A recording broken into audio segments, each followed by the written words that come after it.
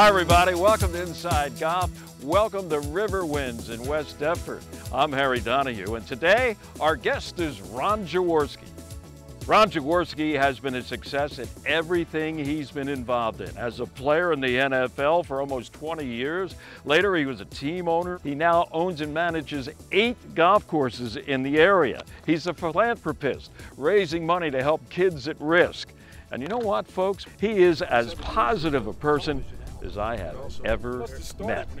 Ron Jaworski joins us next here on Inside Golf. The 27th season of Inside Golf is presented by Destination Montco Golf, the First Tee of Greater Philadelphia, the Philadelphia Association of Golf Course Superintendents, the Golf Association of Philadelphia, GAP, Jersey Man and Philly Man Magazine, and Inside Golf's partner since 1998, the Philadelphia section of the PGA.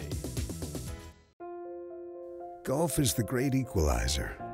For many, this journey is an escape from reality, a chance to be part of a team, a career opportunity. PGA Reach impacts lives through golf by lifting people up, giving them hope, and sending them down an alternate path that they never saw coming. With PGA Reach Philadelphia, as in life and in golf, the most important shot you take is the next one. Welcome back. Inside Golf continues. We are at RiverWinds over in West Deptford, New Jersey. It's the home of Ron Jaworski's, one of his many golf courses in the area. And here he is, Jaws himself. How you doing, buddy? I am doing great, Harry. Wonderful to have you here at RiverWinds. Probably the best view in South Jersey. You look across the river, what do you see? The Lincoln Financial Field over there, the airport over here, Center City, live casino. All from this view, it's a beautiful vista. Highest point in South Jersey, maybe. Of course. Right. Beautiful, beautiful view. You know, Jaws, I mentioned in the opening about your career, the success stories you had as a player in the NFL for Christmas, almost 20 years or something like that. Only 17. Only 17. And then you were an owner of an Arena League team, the Philadelphia Soul. You won titles there. Three-time champions. I'd like to throw that in. And what else have you done? Of course, the golf. And 27 years as a television analyst. And right? also must have started when he was 5 years old to do all this stuff. I appreciate that, but first of all, I've been married 50 years. Right. 3 great kids and 7 grandsons. So that's as important as anything I've ever done. I understand. Yeah. I can live that story too. But the one thing, as I mentioned in the open, is you are on my top 5 list of the most positive thinking individuals I have ever met when it comes not just to sports or entrepreneurship or whatever, politics. You're an up guy, you know? And I just wonder, was that something you inherited, like genetically? Did you have to work on it? Because if you did a heck of a job. Harry, a combination of both. You know, I think I was born with good genes where I was always a positive guy. I remember reading when I was younger books on positive thinking, psycho-cybernetics, visualization, making things happen. I've also taken courses and been trained by the Naval Academy in leadership. I took courses when they were in the off season to get better at being positive, to get better at leadership. And I think it's never one thing, you know, to be successful. It's never one thing. So I think I've been very, very fortunate to learn from a lot of wonderful people. Yeah, well, it certainly has paid off for you. Here you are. I'm not going to tell any secrets out of school, but the man is over 70. Look at him, he looks great. There you go. I'm proud of that. And still cooking. And in good health. And hitting the ball 220. Shot a 79 yesterday, so I can still I can still play a little bit. Okay. And speaking about play, Youngstown State. Well, Lackawanna, outside Buffalo. Correct. First, right? Big Bills fan, I guess, growing up with Jack Kemp and everything that went on at Memorial Stadium. Yeah, War Memorial Stadium, downtown Buffalo. I was actually, as a young man, about 11, 12 years old, a season ticket holder for the Buffalo Bills. Section 23, row 13, seat 3. Got on a bus, went to the games by myself. So I was, as a youngster, I was still a big football fan, and that's kind of. And Jack Kemp, who you mentioned, when I was drafted by the LA Rams, one of the first calls I made was to then Congressman Jack Kemp to give me some advice on what to do. So the lineage just all connects. Right. So how did a guy from Youngstown State become the 37th pick in the NFL draft in 1973. Well, I actually had a really good college career, but I got a really good break. Dan Fouts, who was going to be the quarterback in the Senior Bowl game, got hurt at the East-West Shrine game. So Lou Saban, who was the coach of the Bills, needed a backup quarterback, and I was going to be the backup quarterback for the North team in the Senior Bowl. And he called me and said, "Can you make it?" Can I make it? I'll be on the next plane to Mobile, Alabama. I went down there, and like the first day of practice, it was like, Burt Jones, Gary Huff, Tony Adams are the big name, big college quarterbacks. So I'm this little kid from Youngstown State coming out there. After one practice, I knew I was as good as anybody. Really? I was throwing darts, throwing BBs, and throwing lasers. So your value went up in terms of what the scouts were seeing. I would have been a 5th-round pick without the Senior Bowl game, I think, but I had a really strong Senior Bowl game. And that catapulted me to 37 players selected in that draft. How long did it take for you to get on the field? First year? Third year, no. They had what was called the taxi squad at that time, where you were just basically on a reserve squad in case there was an emergency and someone got hurt. I was the 3rd-string quarterback my first year. And quite honestly, at that time I was disappointed, but looking back, it was the right thing. I wasn't ready for big-time football in the NFL. Okay. That year of learning under great players, great leaders like John Hadlin, James Harris, taught me the valuable lesson of be patient. Was Dick Vermeil on that first staff? Dick Vermeil was coaching the running backs at the Rams in '73. He then became the head coach at UCLA. That's why I ended up in Philadelphia, because he knew when I was a rookie, the talent that I had. I just needed a little refining, and he was the guy that refined me. Yeah, he came to Philly mid-'70s. 76, yeah. 76. You were the quarterback that actually led the Eagles to their first playoff appearance in like 18 years, since back in the Bednarik Van Brocklin era. 1960, remember? How about that? Go way back. Another old Rams quarterback, huh? Yeah, mention all the old guys, right? And what was that like? Yeah, I mean, we were a bad football team when Vermeil came in here, and you knew it was going to be a painstaking process. It was going to take some time and to be patient, but in 3 years we were back in the playoffs, and we lost the game down in Tampa Bay, but then that catapulted us to the next year where we won 9-7, then you go 10-6, then you go 11-5, and all of a sudden 12-4, you're in the Super Bowl. So Dick Vermeil had a plan. He executed that plan to perfection, except we came up short in Super Bowl 15. Yeah. In recent years, the league has done everything they can to protect the quarterback. That wasn't the case when you were playing. And, all those successful years with the Eagles, you paid a huge price. By that, I mean some of the hits that you took, and the one that everybody, I think, who knows that era and your time with the Eagles is the Mike Hartenstein defensive end for the Chicago Bears. Blindside hit. When I say hit, that doesn't describe it. Well, if that would be today's NFL and Hartenstein hit a quarterback like he hit me, he'd probably be in jail. I mean, there'd be a flag on the field. There was no flag. They fined Hartenstein like $5,000. I didn't get the money. I should have got the money, and I've been okay with it. It went right to the league and the fund that they have for the pension plan. But that was the hardest hit that I've ever had. Of all. But I don't want to be a whiner. The game has changed. I love what the league is doing to protect the players' concussions. I had, by Otho Davis, our athletic trainer in Philadelphia, 32 concussions. Oh my goodness! And that's scary in itself to be 73 years old. So well, I'm sure the Hartenstein that was a contributor. That's right near the top. But the game is better now. The game is different now. I don't want to be one of those old guys that whine about the way the game is played. But the target now to hit a quarterback is right here. You can't hit him in the head. You can't hit him in the knees. You can't hit him in the arm. And that, that's why quarterbacks are lasting longer and they're more productive, because they're healthier. So that makes a big difference, Harry. Yeah. Well, listen, we're going to take a break and be back with Jaws here at RiverWinds in West Deptford. We talked about his career and all the success he had and all the hits he took on the gridiron. But we're going to talk now about the links here at RiverWinds and beyond, because this guy has built a golf course empire. Back with Jaws. We continue in a moment on Inside Golf. Hi, Tony Salucci with the Beacon Group of Companies. If your company has between 50 and 500 employees enrolled in your health insurance plan, there's a really good chance we can reduce your costs significantly and increase the benefits employees receive. How do we do it?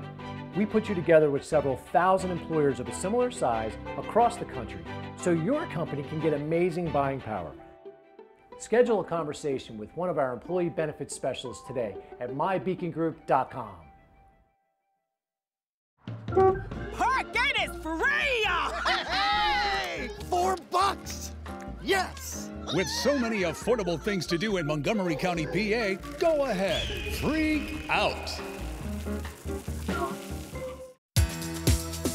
Welcome back inside golf at beautiful RiverWinds, West Deptford, with the man who runs the whole show here and a few other shows in the area, Ron Jaworski. You know, before we go on and talk about golf, during the break there, you and I were talking about some other things that happened in your career. 80, of course, the Eagles went to the Super Bowl.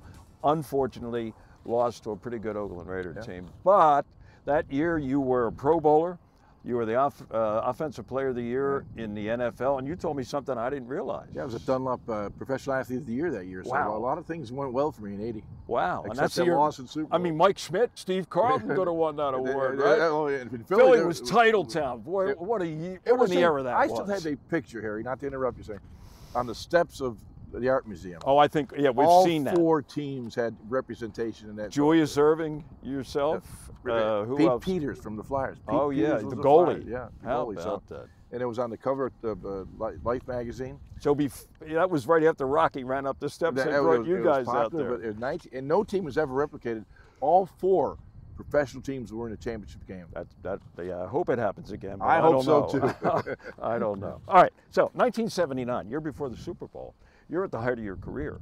You're quarterbacking for the Eagles, and you get involved in golf. Yeah. I mean, you and John Bunning, another great guy here in the Philadelphia area, linebacker, JB.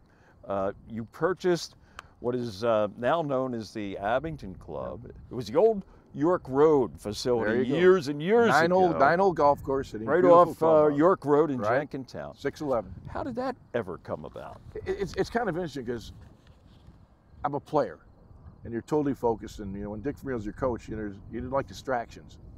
But I always, in my mind, was worried that my career was going to end. And by the way, the actual NFL career is 3.3 years. That probably shocks some people. The average NFL career is 3.3 years. 17. So by the time you're 25, you're looking for another job. In the back of my mind, I was always thinking, I got to take care of my family. I got to find something I like to. And I always loved the golf. I loved the game of golf. I didn't know I was going to get into the golf business, but I liked the game. Tuesday, my day off, I'd play golf, So you're only like, what, 26, 27 years old or something at that time? Born in 51, so at that time, 28, 29 years old. So that's a big step to make an investment like that. And, I wasn't making the money the guys are making now either. So John Bunning and I were the investors in the property, and we were the managers of the property as well. So I learned the business, and Hugh Riley was our director of golf, and I learned the golf business from Hugh Riley. Okay, yeah. And that was the first purchase. And then first foray into golf. What happened after that? How soon after that did you get into another course or courses? 1984, I bought the Tall Pines Golf Club in Winona, New Jersey. That was the first time I'd really bought a golf course and put my own hard-earned cash into the deal. And fortunately, I have an unbelievable wife who supported me 100%. She probably did more work than I did. I was still playing ball. And that kind of catapulted me into the golf business and realized it's a good business. Nowadays, it's a great business because for whatever reason, COVID just jump-started the golf industry. Sure. And a lot of people are playing more than they did when I first got into the business. But I always felt I love the game. I love being around people. I like a cold beer every now and then. And golf just seemed to be a natural fit. Yeah. So you start building and building. Now, here we are, 2024. Christmas, that's like 47 years ago or something, and there's 8 courses now under the Ron Jaworski umbrella. You really have spread it out. Yeah, it's about people, it really is. It's just like a winning football team. There's a leader, but then you got to have a group of people that are committed to success. And the same lessons I learned on the gridiron are the same lessons I run my business with. Treating people with dignity and respect, paying them a good wage, and demanding excellence. And we've had before we did the shot, you saw one of my superintendents, Dave Santana. Sure. He started out in the grounds crew 24 years ago. He's now a superintendent. Here at RiverWinds? At RiverWinds. He's done a magnificent job. Here you give people a chance, you treat them the right way, you coach them up, and they do the job. It just gives me great pride. I have 962 employees in the company. Wow. 962, almost 1,000 people. Almost 1,000 people that we employ. It's important to me, it's important to my wife, it's important to the company that we give every single person an opportunity. And that opportunity we give them, most people take advantage of it. Right. And they earn a better living. And it's good for the economy, it's good for everybody. So I really enjoy the golf business. And like I said, the same lessons I've learned as an athlete, I try to convey that to the business world and helping people grow and get better. Right. Well, you have plans to expand? I mean, Harry, you're not getting younger. How many years have you known? I'm looking, man. I'm always looking. In fact, a culture of opportunity. When we hire new people into the company, I'm saying we're gonna get another golf course soon. We're gonna get another golf course soon. So take your training hard, take it seriously, because we're gonna need another general manager. We're gonna need another green superintendent. We're gonna need another food and beverage manager. So those people know in our company the culture of opportunity is there. If they work hard, they can certainly get to where they want to go. That's great. Here at RiverWinds, this facility has been around for a while. Originally, it was a municipality, right? Yes, right. Deptford, yep. West Deptford owned this place. Correct. You've been involved how many years here? Since 2009. Okay. It's a fabulous golf course, link style golf course. Beautiful. I mean, you're right across downtown Philadelphia. The vistas are tremendous. The planes are flying overhead. The tall ships come up. The cargo ships come up. You can even hear the crowd at Lincoln Financial Field when they're playing right here. When somebody's throwing a 99-yard touchdown, 2 feet and 11 inches. I know. Mike Quick. Well, we may have time to talk about that. Right. But yeah, look at the grounds here. I mean, it's manicured. We've had some hot stretches of weather in July. Water's no problem. You got the Delaware River. You got an ocean over here. But, it's like I always say, I'm a detail guy, and I look around and all of this, pull back the curtain a little bit. Yep. This place is beautiful. Absolutely beautiful. If you ask any of my staff about details, they're going to mention. You notice that stuff? I'm a wonk. If they're not rotating the tees properly, I'll let them know about it. Are they starting from the outside in, not down the middle, the outside in? How are we cutting their collars? How are we doing the traps? We have systems in place, but you're not successful in this business because there's great competition. And by the way, all the golf course owners, we get along great. Okay. You call it they're competitive, but we get along great. We know if we grow the game the proper way, it'll just take care of itself. And there's a great rapport here in New Jersey, where I have five golf courses, 2 in Pennsylvania and 1 in Delaware. We all get along and we promote the game. Golf is at a good place right now. Right. Well, they talk about the tri-state area, the 3 states you just mentioned. Ron Jaworski Golf has a footprint in every one of them. All right, George, we're going to take a break. We'll be back in a moment with our teed off panel, and then more to come with Ron Jaworski from West Deptford, the home of RiverWinds. Stay with us here on Inside Golf. Our teed off panel is brought to you by Lulu Country Club. Welcome back. Inside Golf continues. We are at Lulu Country Club in Upper Dublin. Call it the Club of Champions. John Rusk really loves that, okay? So he's a champion. Everybody's a champion here at Lulu. And joining us today on the panel, I'm going to mention his real name once. And after that, he's Moose. It's Jeff Moore from Swing It and Ding It. We love him. All right, Joe Logan, he's been here every time, okay? MyPhillyGolf.com. This is Ken Phillips. He's back. He's the new president of GAP. Well, not that new, right? That was January or whatever. Yeah. But good to see you from Lancaster Country Club. Thank you. Gentlemen, I'm going to start off with a chance for you guys to kind of spout off and maybe give an idea of some things you'd like to see changed. 1 thing, 2 things. Maybe you're satisfied with everything in the game of golf. I want to start with you, Moose. What would you like to see changed if you were the king? Okay. In just regular R golf. Yeah. One thing I'd love to see is more time blocks, not so much tee times. I think people, it's almost like restaurant reservations now, right? People will make a tee time for next Thursday at 10 o'clock, then cancel it the day before because maybe they can't do it, and it creates confusion.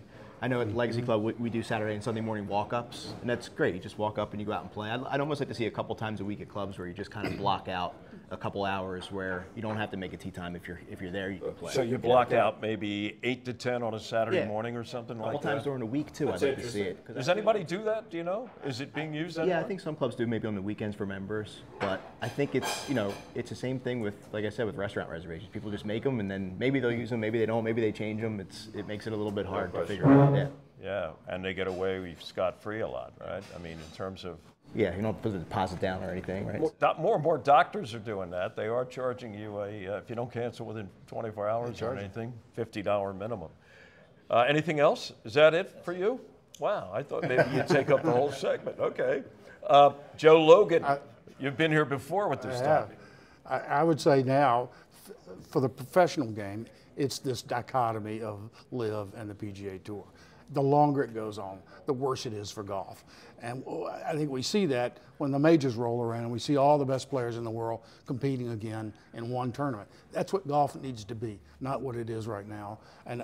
But I don't know what the incentive is for them to fix it right now. They're just going along throwing money at everything, and who knows when it'll ever happen.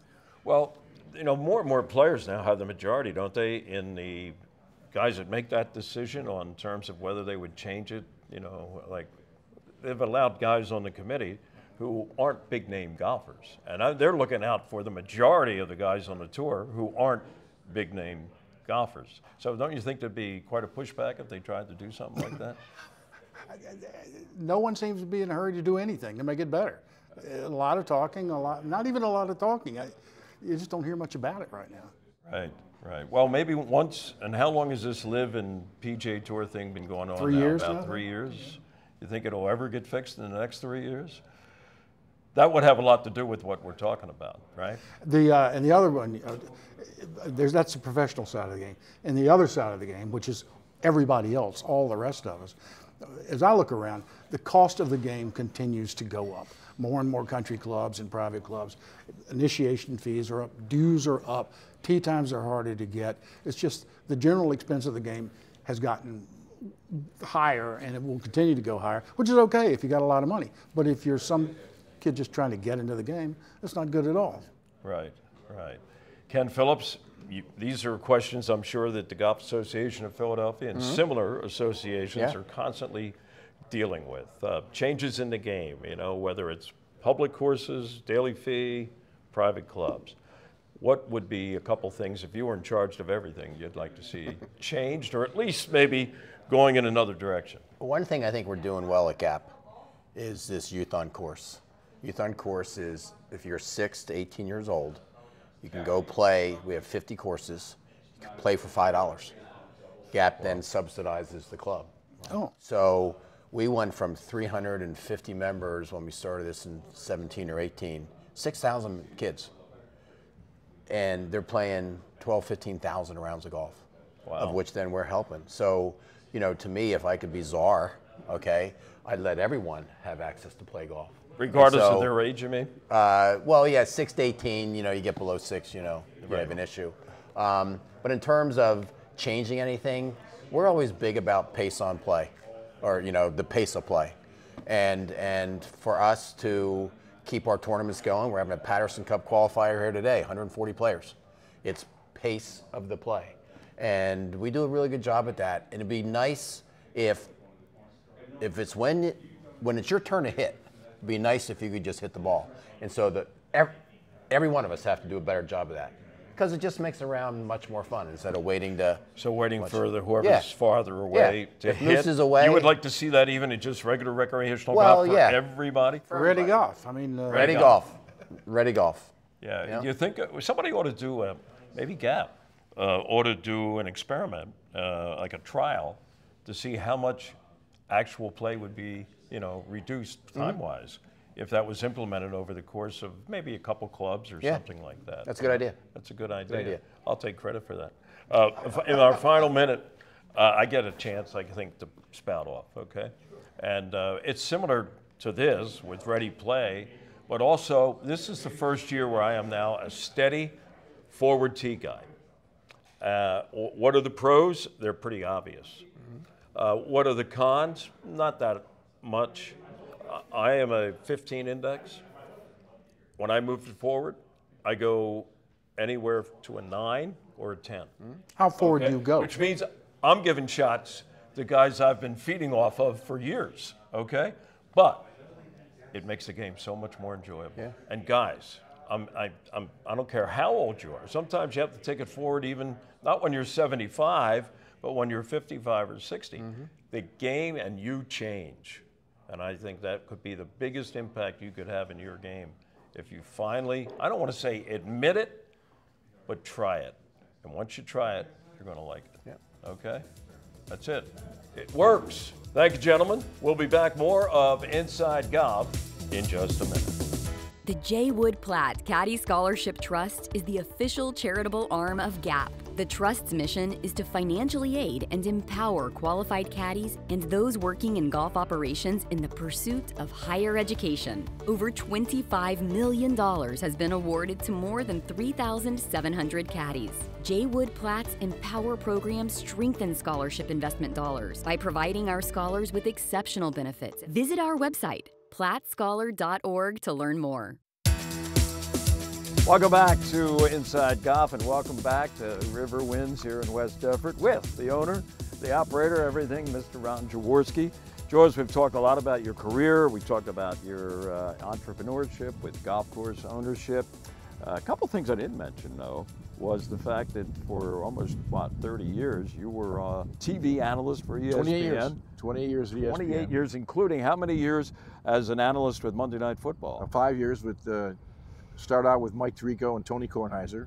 And Tony loves golf, by the way. In fact, I play with Tony down at Rehoboth Beach whenever we get a chance. So really? He loves golf, and of course, John Gruden picked up and spent 3 years with John Gruden. So those 5 years of doing Monday Night Football were incredible years, but really, really intense, because that light goes on Monday Night Football. There's 20 million people looking at you. So. I know. One thing I have to mention is your charitable work. Go ahead, the youth. Jaws Youth Playbook. Yeah. I learned at a very young age to give back.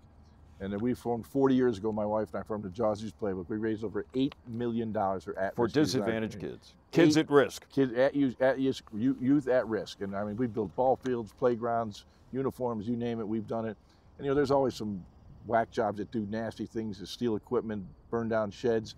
And next day we have equipment, we have balls, and we make sure those kids don't miss a beat. And they have a tournament right here every year to help raise money for that, my big right? Ron Jaworski. Get that 8 million to 10 million pretty fast. Oh, we're getting there. We're getting there, Harry. What a pleasure this has been, you. folks. Sitting here, enjoying life, enjoying the sights and sounds and everything else here at RiverWinds with Ron Jaworski. It does not get any better than that. George. Thank you, Harry. buddy. Appreciate your time. All right, we'll see you around the tee one of these days. Yes, you will. Hey, I'm Harry Donahue. Golf is a great game. Just ask this guy, huh? Ron Jaworski. We'll see you next week on Inside Golf.